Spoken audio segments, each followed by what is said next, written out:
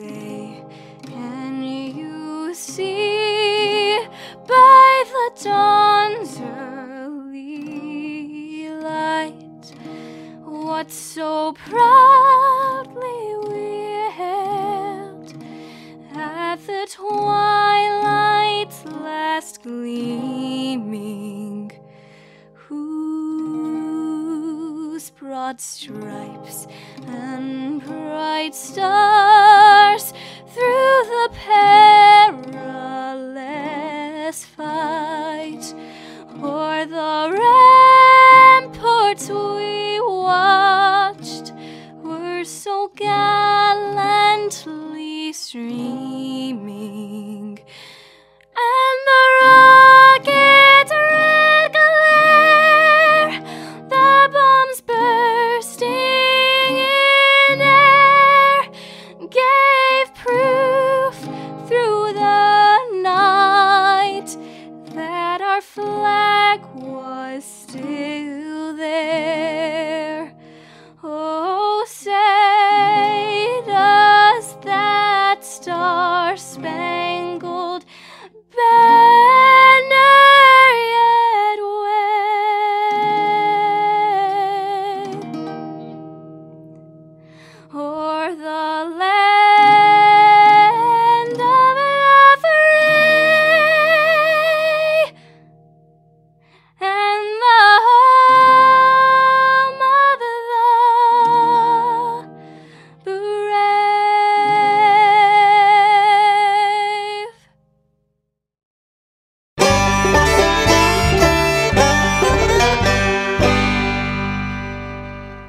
No representation is made that the quality of legal services to be performed is greater than the legal services performed by other lawyers.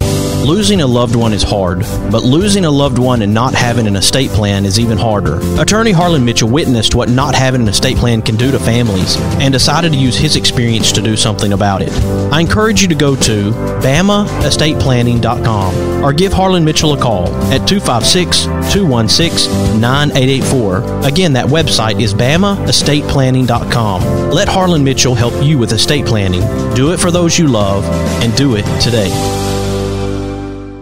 You've heard me talk about telemedicine at Trinity Medical Care Center here on The Mark White Show. With Trinity Medical Care Center's telemedicine, you can skip the commute and get the care you need from the safety and comfort of your own home. You can contact Trinity Medical Care Center by calling 256-489-3192. You can also schedule an appointment on the web by going to trinity-medicalcare.com. Again, give them a call at 256-489-3192 and give telemedicine a try today. Thompson Roofing and Construction is a locally owned family business serving the North Alabama and Southern Tennessee area. They are a Better Business Bureau A+ member since 2011 and a GAF Master Elite Contractor. Give them a call at 256-952-3309 or check them out on the web at 256roofing.com. They offer free inspections. Thompson Roofing and Construction.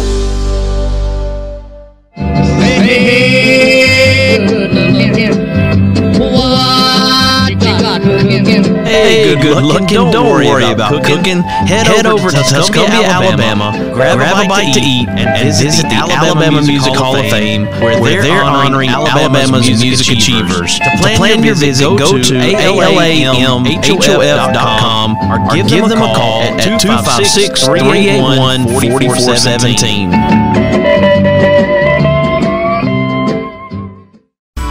Mr. Cecil Batchelor is the one that started this business as Dependable Service Center. And even though now it screens dependable hardware and we're a True Value store, our tagline is still your dependable service center. We've tried to keep that alive for all these years. Mr. Batchelor really started a good business. We're really excited to be carrying on a long-standing tradition. It's the oldest retail store in the city of Russellville. We're Green's Dependable Hardware, 15220A Highway 43 in Russellville, Alabama. We're right behind McDonald's or right across the street from the hospital. Number is 256-331-0123. Your Dependable Service Center.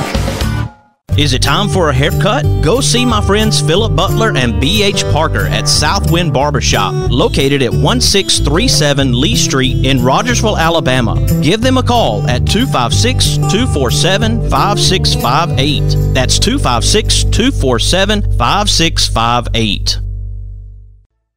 Hey everybody, this is Daryl Worley, and you're listening to The Mark White Show. Hey, step up and make a difference like he does.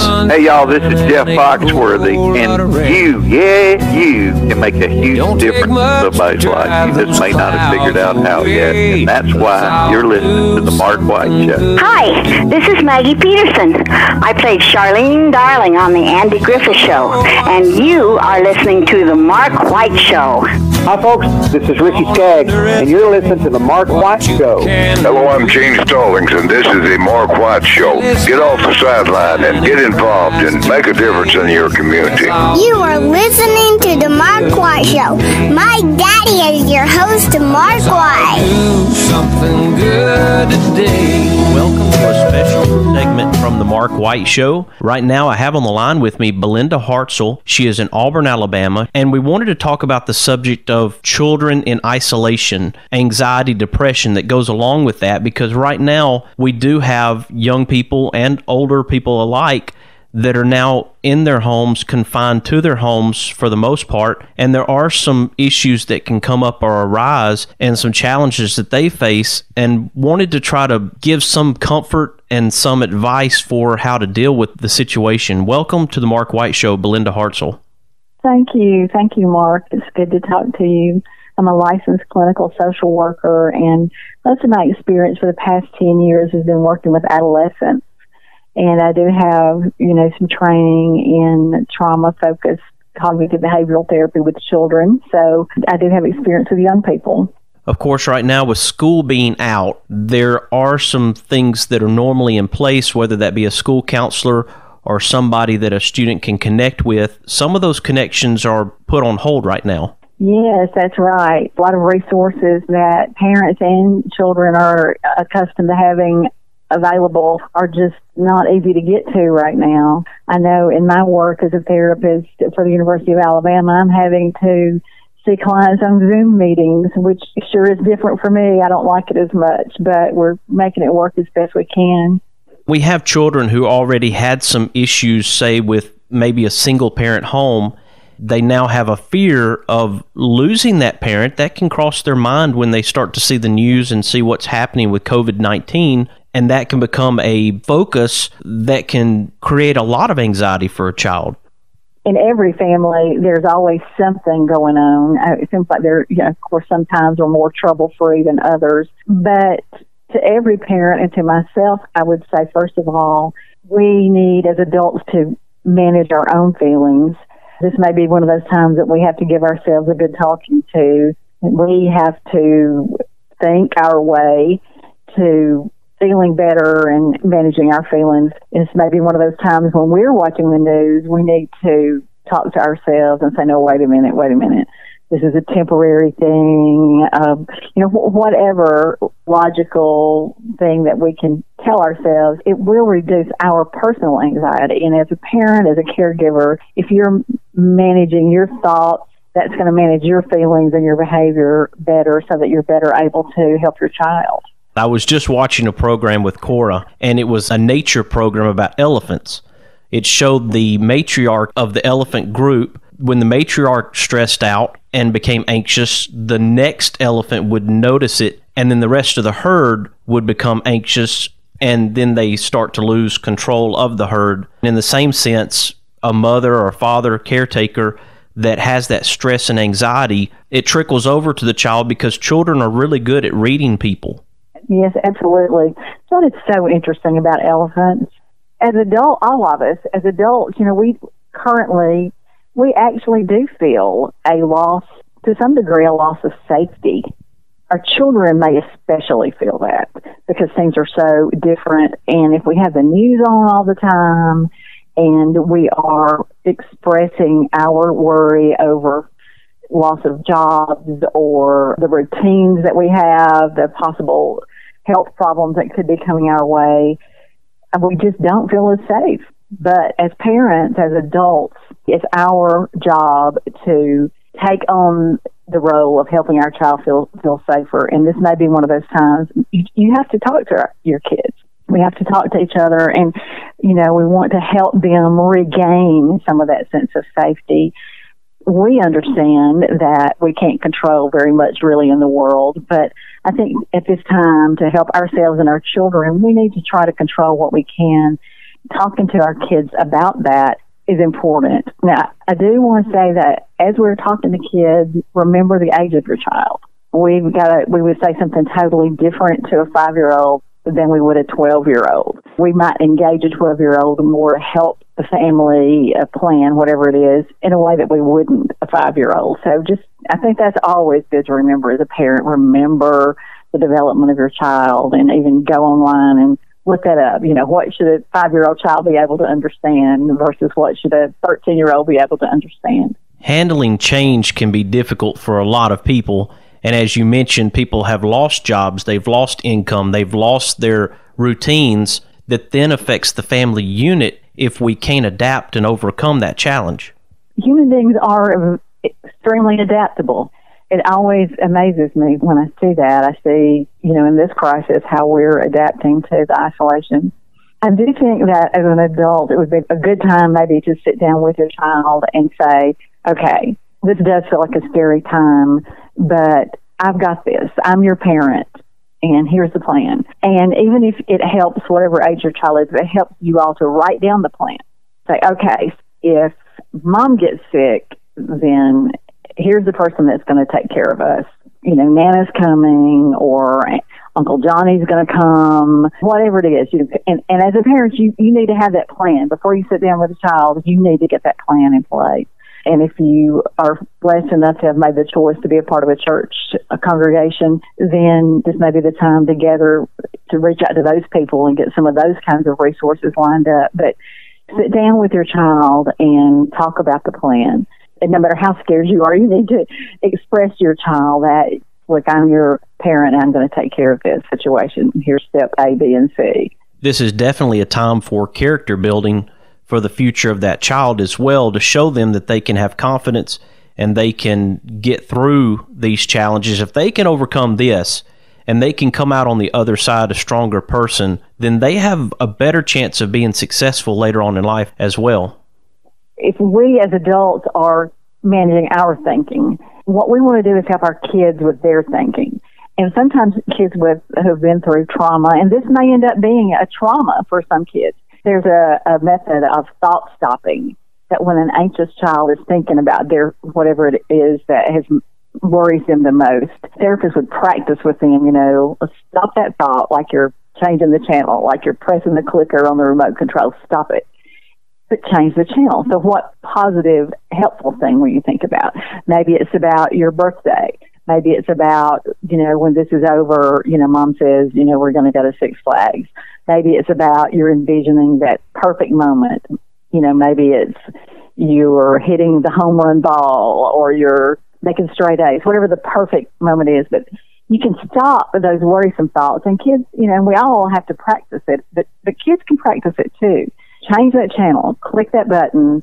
That gives you a little bit more control. Not only can you think, okay, I can stop that bad thought and think about something positive, but you realize I can control when I think those thoughts. And it may be a good strategy for a family to say, we're turning this TV off. We're not going to listen to this 24/7.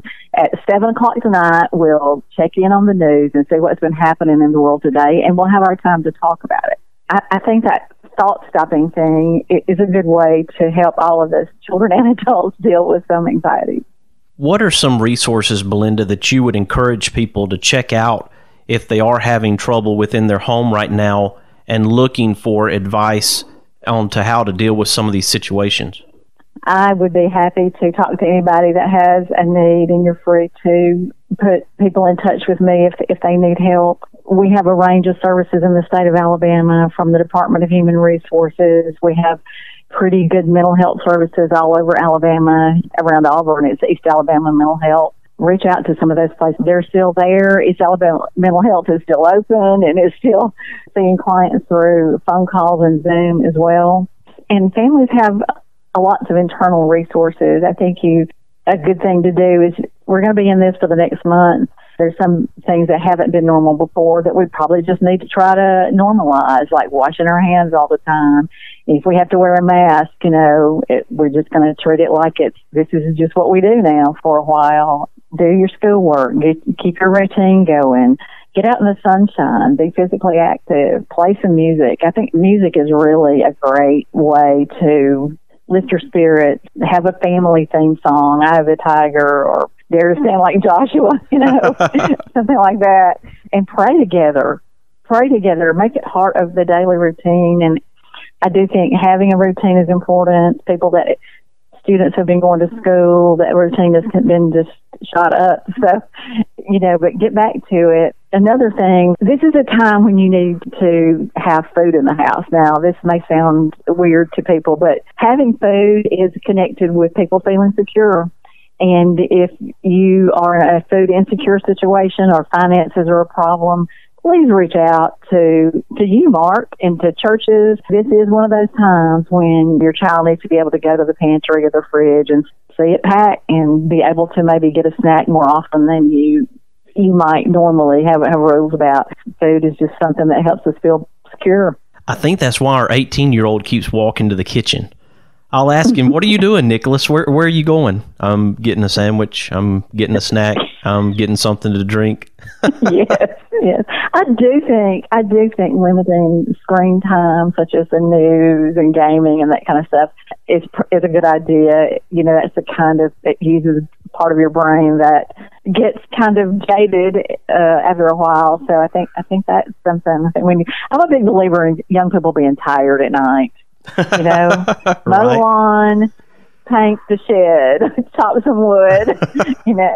Folks, we've been talking to Belinda Hartsell in Auburn, Alabama. She's a licensed clinical social worker and professional in practice to be an individual independent therapist. We appreciate the thoughts that you've shared with us today, Belinda, and I do hope that they help somebody. And as you said, they can reach out to you.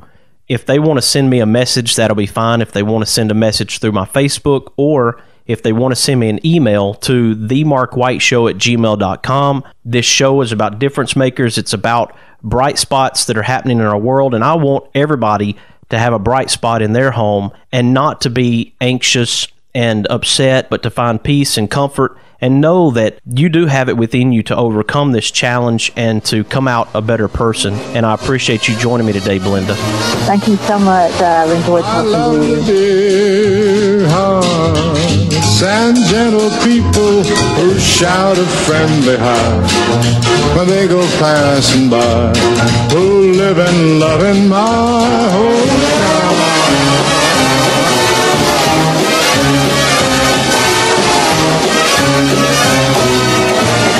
These are my kind of people.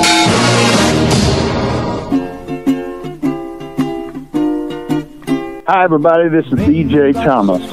Raindrops may be falling on your head, but on Kyla's Corner, she's living life sunny side up. His bed, nothing seems to fit. You are my sunshine, my only. This is Kyla Carter of Kyla's Corner. You can hear my segment every Saturday at 10 a.m. Central Standard Time and 11 a.m. Eastern Time on The Mark White Show. Remember to tune in every Saturday and always live life sunny side up. Please don't take my sunshine away. If you like hickory smoked ribs that fall apart at the slightest pull, or barbecue shoulders that are so slow smoked each tender bite melts in your mouth, then you are going to love Baby Jack's Barbecue. Baby Jack's Barbecue in Bartlett and Arlington. Try the barbecue chicken, beef brisket sandwich, barbecue potato, it is huge, or the Baby Jack Trio, pork, turkey, or beef brisket sliders. You like wet ribs? They like dry ribs. Get one slab that has them both. Catering? Baby Jack's can feed a family or an army. Drive in, drive through, order online, or come in and set a minute. Baby Jack's Barbecue in Bartlett at Highway 70 in Appling, or in Arlington at Highway 70 just a block west of 385. Hello, my name is Christian Martinez. I'm a rising senior at Athens Bible School. My school is great because of the wonderful environment in which students can grow and flourish. We have great academics that include the University Preparatory Diploma and dual enrollment courses that lead to an associate's degree before high school graduation. All my teachers and the school's employees are Christians who are devoted to the welfare of students. We have an excellent student body, competitive sports program, and study the Bible first thing every day. It's a great place. Give that special child in your life the great opportunity I have. Are you in Alabama and need questions answered by a medical professional? If so, my friends at Trinity Medical Care are proud to announce that they are offering telemedicine. With telemedicine, you can stay at home and still have your visit with the doctor. Telemedicine from Trinity Medical Care is now available Monday through Friday, 8 a.m. to 3 p.m. Make your telemedicine appointment today by calling 256-489-3192. That number again, 256-489-3192. You can also follow Trinity Medical Care on Facebook. No representation is made that the quality of legal services to be performed is greater than the legal services performed by other lawyers. Losing a loved one is hard, but losing a loved one and not having an estate plan is even harder. Attorney Harlan Mitchell witnessed what not having an estate plan can do to families and decided to use his experience to do something about it. I encourage you to go to BamaEstatePlanning.com or give Harlan Mitchell a call at 256-216-9884. Again, that website is BamaEstatePlanning.com. Let Harlan Mitchell help you with estate planning. Do it for those you love, and do it today. Discover fascinating animals from the islands of the world when you visit the Island Life exhibit at Tennessee Aquarium. You'll be amazed at what you find.